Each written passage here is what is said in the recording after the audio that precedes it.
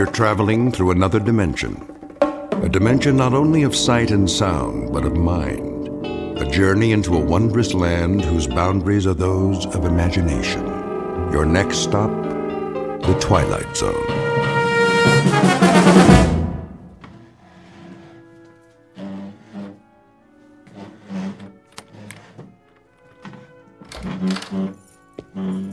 Marvin? Yes, sir. What do you think you're doing?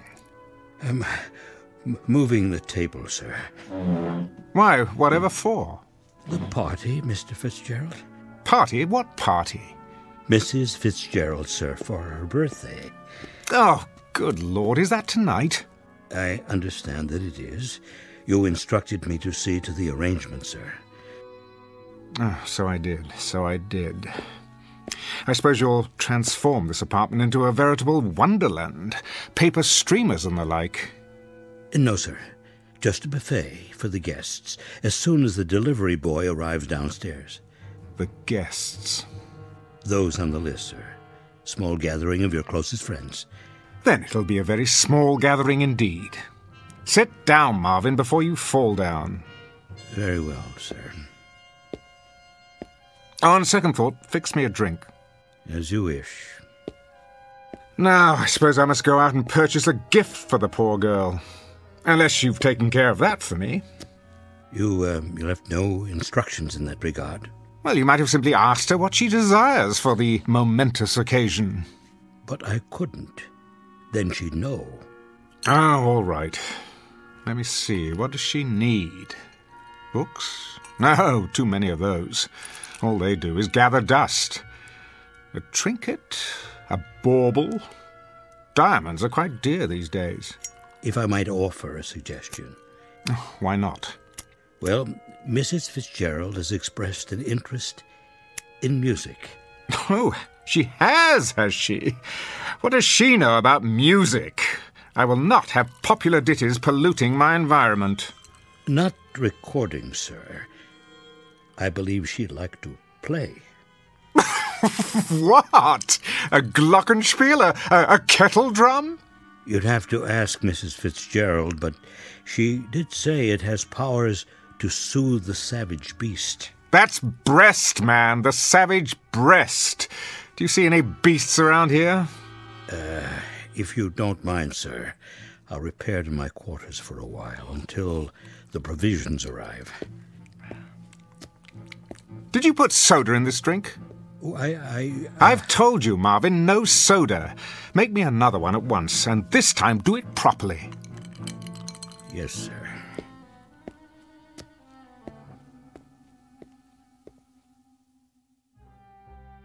Mr. Fitzgerald Fortune, theater critic and cynic at large, on the day of his wife's birthday. If he knew what's in store for him, however, he would make it a point not to attend.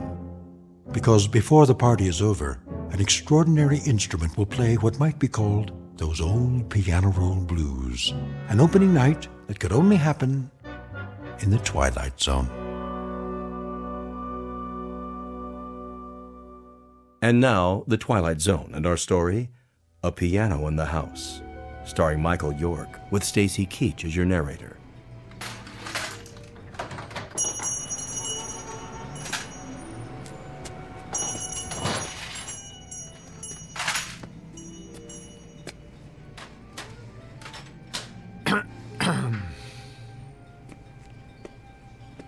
Yeah?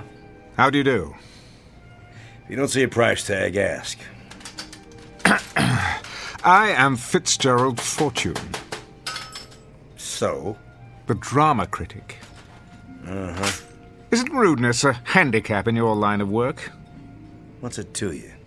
I saw the name of your shop, Treasures Unlimited.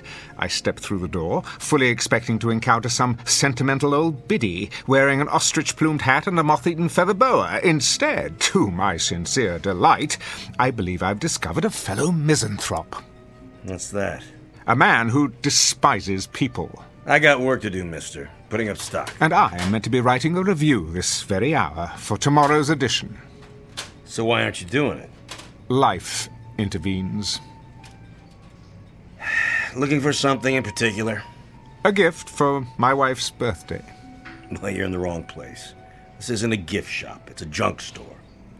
Exactly. You see, my wife has the absurd notion that she wants to learn to play an instrument. Unfortunately, she hasn't a trace of talent. How do you know that? If you've never heard her play. I believe I know my own wife. However, I've hit upon a rather droll solution to her dilemma. Do you have, by any chance, one of those old-fashioned pianos that plays itself? A player piano? Funny you should ask. Amuse me. I just picked one up at an estate sale. Over here. It's kind of beat up, though.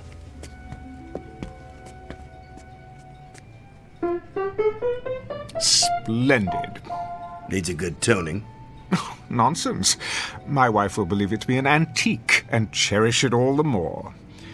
Would you play something, please? I can't play. Takes these paper rolls. Came with a whole bunch of them. Right in the piano bench. Rachmaninoff's Prelude in C-sharp minor. Stephen Foster. U.B. Blake. Even The Prisoner's Song. Quite an eclectic assortment. You're taking a lot of my time, mister. You are taking an equal amount of mine. Let's try this roll, shall we? Number QRS8856. I'm in the mood for love. Okay.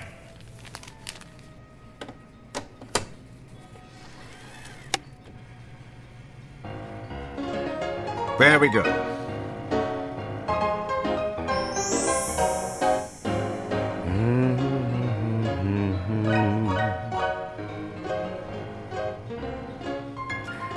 What birthday does this make for the little woman? Your wife. Oh, her 26. So young.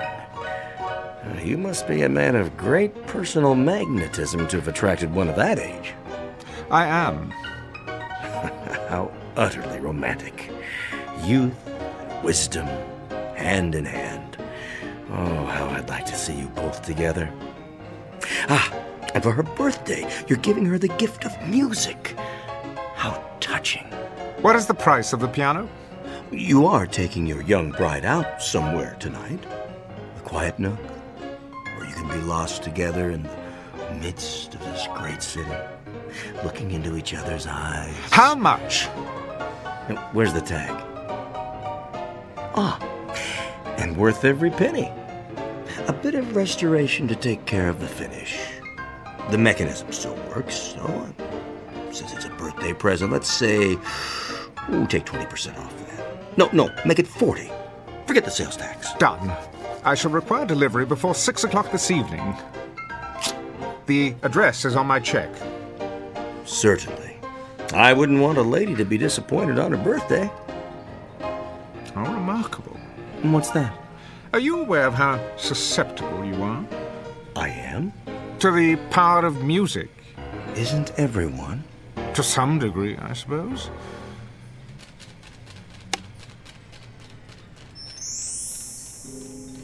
Okay.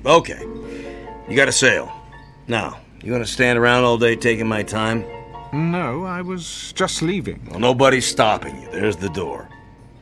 Tell me, are you sentimental about anything else besides birthdays? Birthdays? They're a lousy waste of time and money. It was the piano, wasn't it? Extraordinary. Good day to you.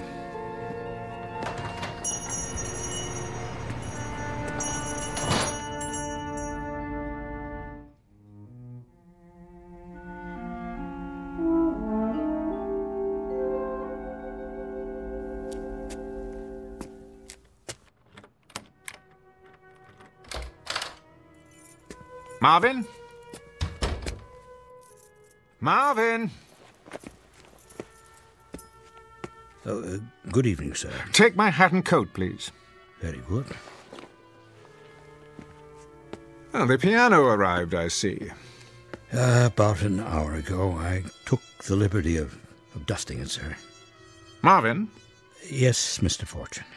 If you're going to wait on the guest tonight, then do something about your face. My face, sir? Yes, Marvin, a party is supposed to be a happy occasion. Could you manage to look a little less miserable than usual? I will try, sir. Do that. Anything will be an improvement. You may make my evening martini now. Right away. Is that you, Gerald? Yes, Esther. Hello, darling. How was your day? Oh, fine. The museum again with a friend. Been going there quite a lot lately. I have. You said you wanted me to improve my mind. Indeed.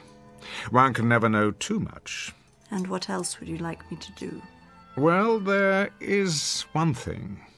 And that would be? You might consider letting Marvin go. What do you mean? Show him the door. Give him the sack. In short, find a replacement, and as soon as possible. Oh, really, Gerald? I'm quite serious. What has he done now? It isn't anything he's done, it's his appearance. He seems the same as always. Well, that's the trouble. It's the way he looks. I can't bear coming home only to be confronted by that lugubrious expression on his face. I find it unspeakably depressing. Don't you? Not particularly, Gerald. Look at him, like a hound dog, ready to burst into tears at any moment. Surely we can find a servant who's more cheerful to have around. Keep your voice down. Why?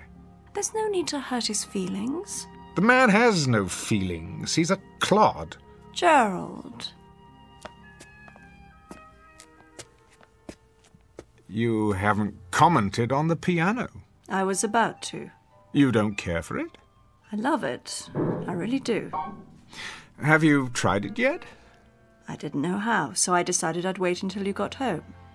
I knew you wanted to play. That's why I got it for you. Hardly any need. The piano plays itself. Oh, you noticed. Wasn't that considerate of me? I thought I'd save you the trouble of all those tedious lessons, only to find out at the end that you had no gift for music. I see. Well, darling, aren't you moved by my thoughtfulness? Thank you, Gerald. Let's have a demonstration, shall we? If you like. Marvin, is this thing plugged in? Yes, sir. Good. You see, these paper rolls are punched with holes. All you do is select one, insert it, and throw the switch. The paper passes over the slots, and the keys move up and down as if someone were playing them. What fun. Quite the rage in the old days. Your drink, sir. In a moment. Now then, for example, here's one called Smiles. You open the panel, press it into place like this, start it on the take-up reel.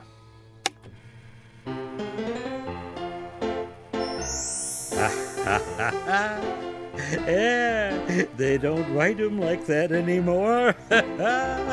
What on earth is the matter with you? Oh, nothing, sir. Nothing at all. Marvin, are you all right? I'm very well, thank you, madam. But you're smiling. Am I? You most certainly are. That's probably because I'm happy. Have you been drinking my martini? No, sir. Well, then what do you have to be happy about? Everything, sir. I make good money, got a nice place to live, my health, money in the bank. I like my job. Well, you can't. I treat you atrociously. Oh, you don't bother me, Mr. Fortune. You tickle me. What? Oh, yes. Sometimes it's all I can do to keep from laughing out loud when you have one of your tantrums. I get a kick out of it when you go around, flicking the table to be sure I've dusted, or checking the silver to see if it's polished. Oh, you are funny, Mr. Fortune. Am I? Yes, quite. Downright hilarious, if the truth be told. Why, Marvin, I've never heard you speak like this. Nor have I. Well, there's plenty more where that came from. I've got 1,000,000 of them, sir. 1,000,000 of them. Well, out with it, man. You're quite the comedian today.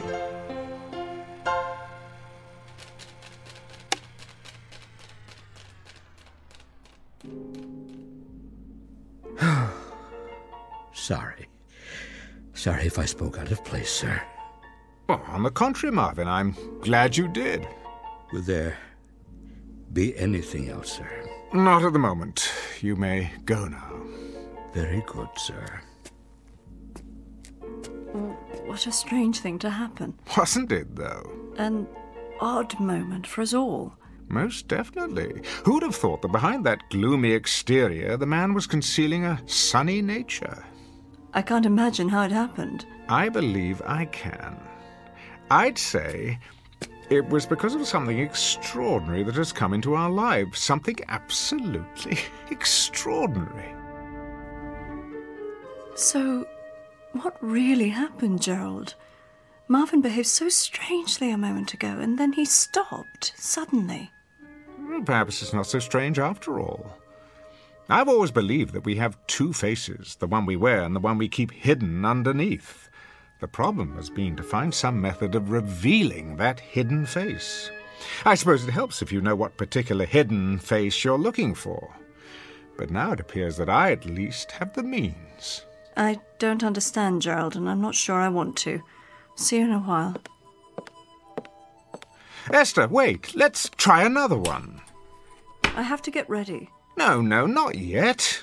Let's play something a bit more intense. Some other time. Bear with me, Esther. An experiment, if you will.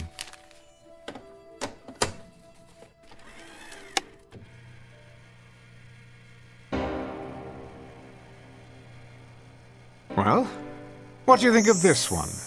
I don't know what you want me to say. Go on. Don't hold back. What you're really feeling. I can't. You can. But Let's hear it, darling. Now's your chance. You... Spit it out. You beast! That's the girl. For 6 years I have controlled myself, but I can't keep it in any longer. I was a stupid, naive child when I married you back in London. I thought you were a great man, but you aren't anything of the sort. You're a sadistic fiend. You take pleasure in humiliating me before your oh-so-clever friends for one simple reason. Because you enjoy hurting me. I've stood your cruelty all these years, but I won't stand for it anymore. Are you sure you're feeling well, my dear? I'm feeling very, very well. Better than I've felt in years. It's a great relief to tell you what I really think of you. It's been bottled up for so long. Go on, please. I'm listening. I thought you needed me. I thought you needed my love, but you don't. All you need is to have someone around to bully and torture whenever you feel like it. I've tried to love you, heaven knows I have tried, but I hate you. I honestly hate you. Bravo!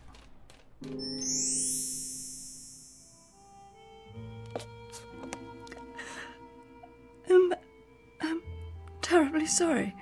May I congratulate you on a remarkable performance. Had it been on stage, my dear, I would have given you a superlative review. I don't know what possessed me. I do. That was your hidden face. I've suspected for years that beneath your unemotional facade, you were an hysterical little girl, and I was right. But how? Haven't you seen what's in the record shops these days? There is music for every conceivable occasion. Music for a rainy day, music for a romantic dinner, music to read by, music to dance by, music to dream by, music to do everything under the sun by. Could it be that this anachronistic old piano, the product of a more sensible time, has provided music to help us expose our hidden selves by? I still don't understand. Well, it's quite simple, really. Marvin was hiding his inherently happy nature, which was revealed when he heard happy music.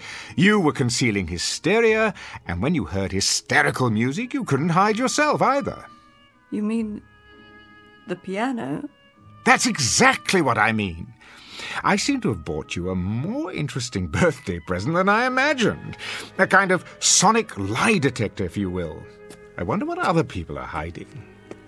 Our friends, for example. Gerald, please, promise me not to play the piano at my party tonight. I mean, to let it play itself. I promise no such thing.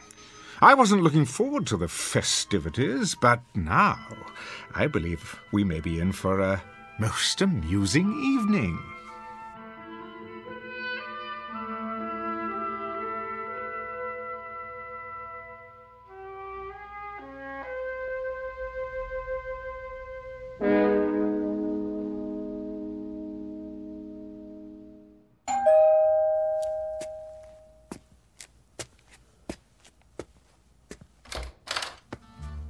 Good evening, Marvin. Good evening, sir. Won't you come in? Craig, how nice to see you. Marvin, take Mr. Walker's coat. Yes, sir. I'm truly pleased that you could join us. You're unusually cordial tonight. That isn't a smile you're wearing, is it? I brought it out of storage in honor of Esther's birthday. I trust you've done the same. Not I. Smiling isn't among my plans for the evening. Drink? But of course. Oh, I'll make it for you. Marvin takes forever. I'm delighted to hear that you share my distaste for birthdays. Birthdays, anniversaries, and certain holidays I overlook whenever possible. They imply some degree of human involvement, the sort of thing I'd rather avoid. Is that true? I've been given to understand that you're something of a ladies' man, quite thickly involved, in fact. You've been misinformed. Have I? I'm much too selfish to fall in love. And you're miserable. Admit it. Not in the least. I value the peace and quiet of my bachelor's existence. It lets me write my plays without interference from anyone. How is the new play, by the way? Brilliant. Unfortunately, you'll never have the opportunity of panning it, as you have my other plays. No? Why not? It won't likely be performed anytime soon. I thought you said it was brilliant. Oh, it is. But I'm locking it away with orders that it not be produced until after my death. You see, it concerns a romantic triangle, and the three principals are rather well known. That shouldn't matter. Not if it's a good play. I'd rather not hurt anyone. I'm old-fashioned that way. Ridiculous. A great play is worth any amount of pain to any number of people, least of all three. Not these three. Sorry, old man, my mind's made up. Well, I'm sure you'll do as you see fit, as usual, regardless of anyone's opinion. For better or worse, I'm afraid. Where's your better half, by the way? Still at the makeup table, trying to obliterate the last few years of her life with powder and paint. Come, I'll show you a toy I found for her.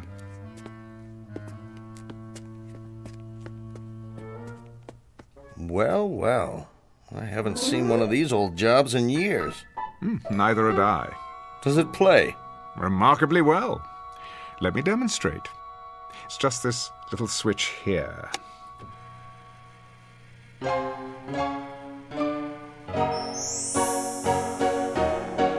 that something? Romantic, wouldn't you say? Is Esther pleased with it? She hasn't expressed any great enthusiasm. That doesn't sound like Esther. Has she heard this particular song? Not yet. Be sure to play it for her. She'll understand. Understand what? What you tried to do for her. Usually she's so grateful for any small sign of affection. I think that's one of Esther's most lovable qualities. Is that right? Her ability to accept a bouquet of daisies as if they were the rarest of orchids. I remember once I gave her a small turquoise ring. It didn't cost much. You gave her a ring? Yes. She accepted it as if it were the Hope Diamond. Turquoise ring? Oh, yes. She came home from a trip with it. She'd been to Mexico City. But I seem to remember that she went alone. What? Oh, she did. Strange how we ran into each other down there. Stranger still that Esther never mentioned it. Would you call that rather an odd coincidence? Not really. Jerry, has it ever occurred to you that I'm deeply in love with her? My dear Gregory, you are about as capable of passion as a head of lettuce, and Esther could not rise beyond the level of a cast-off shoe. Don't speak of her that way. I will speak about her any way I please. She's my wife, or have you forgotten that? She may be, but you don't know her at all. Esther is full of love. Is she? Her skin is warm and soft as velvet. The scent of her is enough to drive a man wild, and her hands are so gentle, sweet to kiss and to hold. She is honey and gold and summer days and singing and the feeling of being together. Gerald, no, turn it off.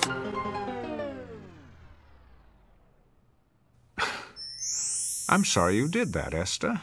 I don't know when I've been so entertained. And you, Greg, why would you say such things? Sorry, Esther, I don't know what came over me. It's just as well. I never enjoyed deceiving you, Gerald. My dear, you are incapable of deceiving me. I've known for years your capacity for doing any number of sordid little things. The only revelation tonight has been the specific details of an unsavory affair. I'd better leave. Oh, don't be a schoolboy. We're in for a grand time this evening. Ah, our other guests are arriving. Before I welcome them, Esther, may I wish you a happy birthday? I hope that your next 40 years will be equally rewarding. What are you up to? Why, nothing, dear. Simply being the perfect host. I'll get it, sir. Don't bother, Marvin. I prefer to do the honors myself. Jerry, please don't play the piano again tonight. It's not something to fool around with. I'm not fooling around with it, Esther. I'm using it with deadly accuracy. Hi there, Jerry. What happened to Marvin? Here, Miss Moore. Good evening. Marge, dear, do come in. Marvin will take your wrap. Well, don't just stand there, Gerald, devouring me with your eyes. I know what's on your mind. Oh, kiss me, you fool. Like this?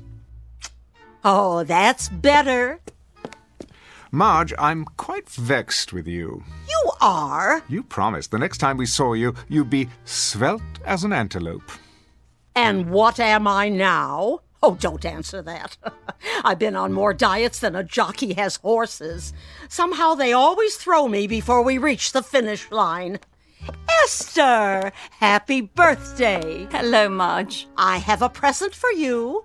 Margie. And you. I'm not even speaking to you, handsome. You haven't called me in months. Somebody else been taking my place? As a matter of fact, yes.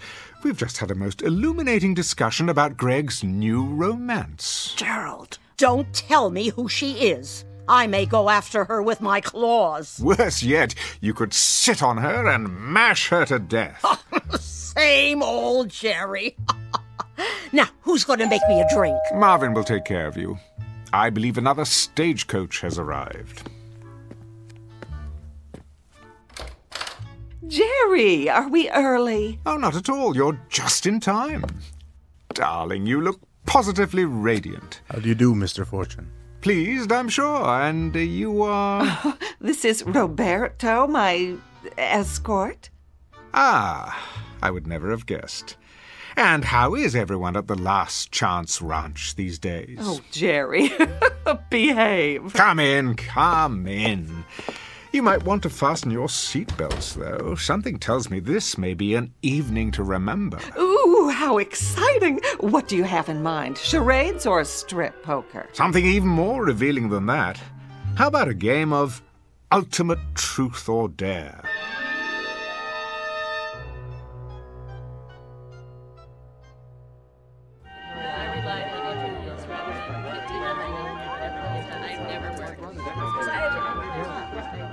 Pick up the empty glasses, will you, Marvin?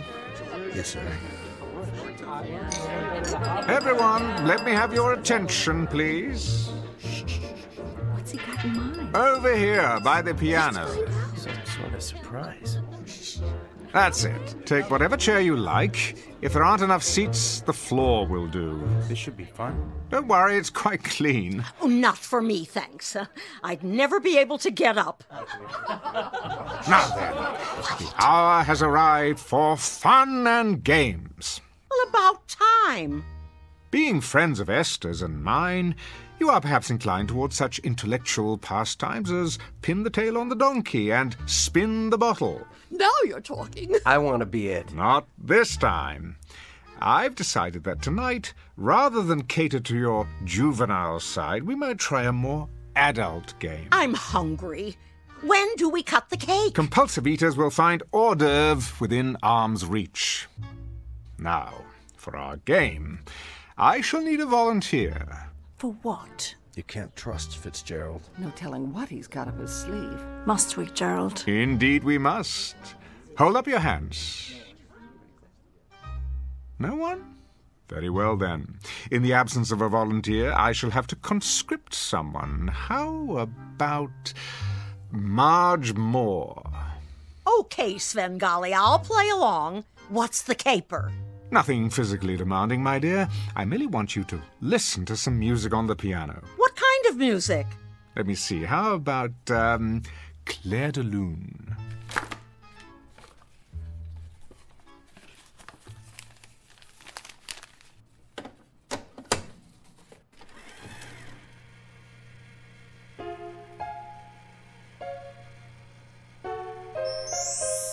Isn't that beautiful? Look at her. She's going into some kind of trance. This is going to be good. Talk to me, Marge. Tell me what you're feeling now. My name is not Marge. It's not? What is your name? Tina. That's a pretty name. Tell me about yourself. What do you want to know? Who are you, Tina? A little girl. And what do you like to do, Tina? I like to dance. Good girl. Would you like to dance for us, Tina? All right.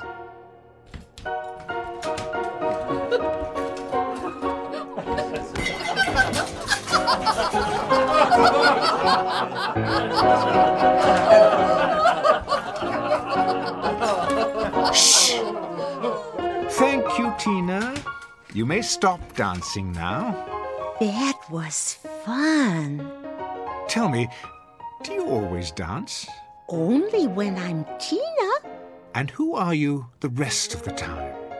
Might it be Marge? Sometimes I pretend I'm a snowflake. Really? White and tiny and perfectly formed. I float on the air of a pale blue moonlit night. I am never lonely. I am beautiful and I am loved. I see a man with his hand outstretched to receive me. A very handsome man. He sees me and knows that I am beautiful. I drift down until I reach his hand. I am enclosed in warmth. I melt with love.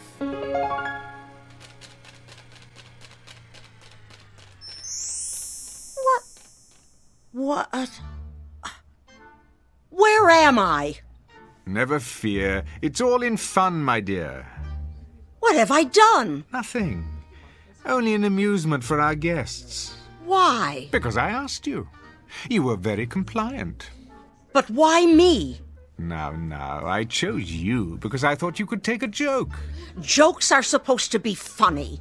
You think I'm funny, is that it? Not at all. Jerry, haven't we had enough of the piano? Not quite. I thought we'd perform one more listening test. For what possible purpose? To call forth the person who lives within someone else. And who might that be? Oh, I've been trying to make up my mind. What would be entertaining? A politician? A poet? A Broadway producer? Alas, I fear that there are none in our midst. Still, we must go for the big finish. So before the curtain falls, why not hear from the devil himself? Gerald, please. The only question is, in whose breast does he reside? No one here, surely. This is ridiculous. Is it? Where's your spirit of scientific inquiry? There's nothing very scientific about this. A cheap parlor trick to embarrass people. Easy, Greg. We're all friends here, aren't we? Nonetheless, I doubt that I shall get a suitable volunteer, but it doesn't matter. Esther, put this roll on the piano. What is it? Faust. If there's a devil among us, we'll know it soon enough. I don't think I like this. Why not? Are you the Prince of Darkness? Hardly. Then bear with me a moment longer. It might be edifying, a process of elimination, if you will. Esther, the piano. But... Now. Very well. And you thought this would be a typical birthday party. I think we'd better be going. Oh, but the game's not over. I think it is. Really? It's late. Just another minute, you'll see. It'll be worth it. Don't. I have to. Not that role. Something else. Greg, thank you. You've just given me an idea. Esther, Yes? we're waiting. Here. It's ready.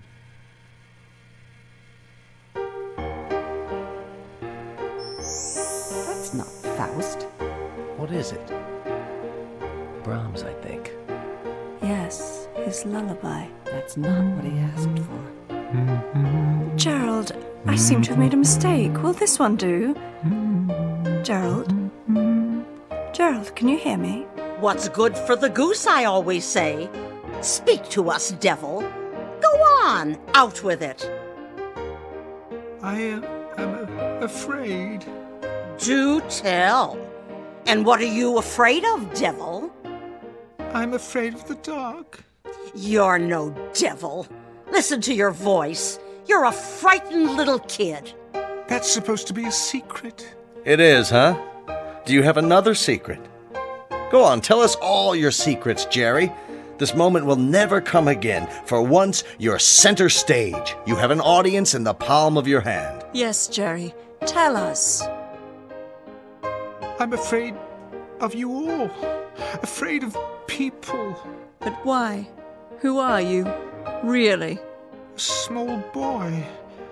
I've stayed hidden away inside, but now I can't hide anymore. And what do you like to do, little boy? Hurt people. I can't stop from doing it. It's all I like to do. Why am I not surprised?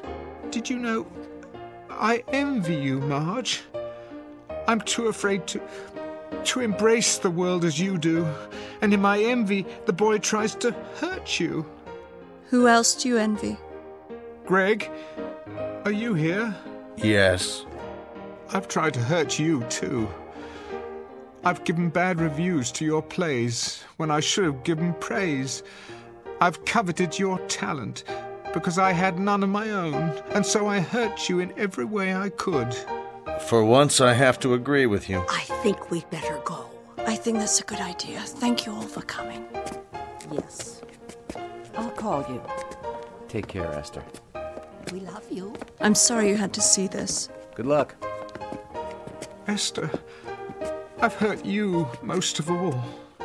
You came to me with love, but I couldn't accept it because it frightened me. I never learned how to return love except as a child does, with shrieks and blows and indifference. It must have been very, very difficult for you. Good night, Esther. Call me if you need me. But I do. Wait. Where are you all going? I don't want you to leave. Come back. Esther, come with me now. Will you do that? Yes. Yes, I will. Let me get my coat and purse. Don't leave me. If you do, I'm going to be very, very naughty. Ready? I'm ready. No! No, please! They were laughing. I'm sure of it. Nobody laughs at me. I'll show them. I'll show them all. See, I'm being bad. Very, very bad. Stop that hideous music. Make it stop!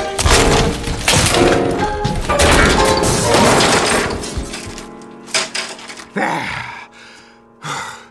What do you think of that? Mr. Fortune. What's happened? What's happened? What have I done? Where... Will there be anything else this evening? Are you laughing at me? Are you? Oh, no, sir. I'm most definitely not laughing. Because you're not funny anymore. Marvin! Marvin! Wait! Not you too! Don't leave me! Don't!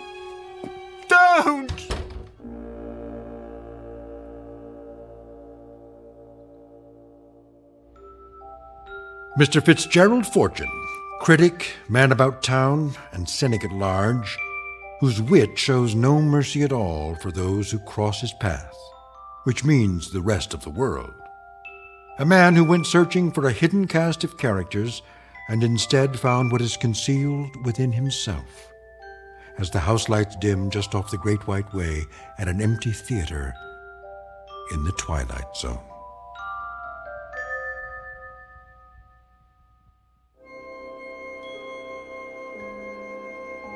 Hi, this is Carl Amari, producer of the Twilight Zone radio dramas. I'd like to take a moment to tell you about our official website at twilightzoneradio.com, where you'll get the latest news and information on these Twilight Zone radio dramas. Plus, at twilightzoneradio.com, you can digitally download 3 free episodes or any of our episodes for only $1.95 each. In this age of ever-changing technology, we've decided to make these episodes instantly available to you by making the Twilight Zone radio dramas a digital download-only series. This means that this series will no longer be offered on CD. The CD collections at our website are now being offered, while supplies last, at buy one, get one free. So be sure to get your favorites before they're sold out. Be sure to visit us often, and I'll see you in the zone.